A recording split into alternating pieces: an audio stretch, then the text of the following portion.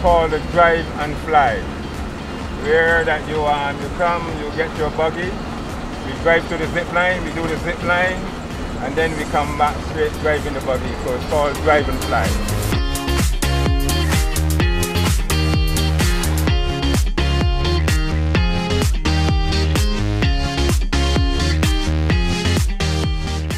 Well, Island Buggy, we have been actually running for quite some time now.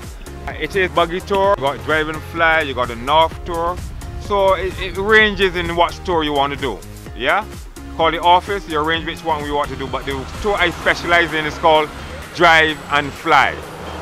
Come on man, the name says it all. You drive and you fly, it doesn't get more excited than that. So you drive the buggy straight to the zip line, you do the zip line which has 12 stations, then you drive all the way back.